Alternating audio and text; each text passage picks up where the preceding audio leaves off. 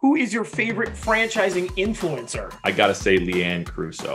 Favorite Canadian franchise to eat at? This one's gonna throw people off, but A&W. A&W in Canada is dynamite. Who's your favorite hockey team? The Maple Leafs. Like, I'm a hardcore Leafs fan. All right, it's 5 years in the future. You're the president of IFA. What city would we be holding the IFA in? I have thought about that. I would want to go back. So in 5 years, I hope we go back to San Diego. One quick tip for a franchisee considering investing in digital marketing. You got to find the balance. And the tip would be don't overanalyze what's happening in 1 month. You know, marketing is a little bit more of an art.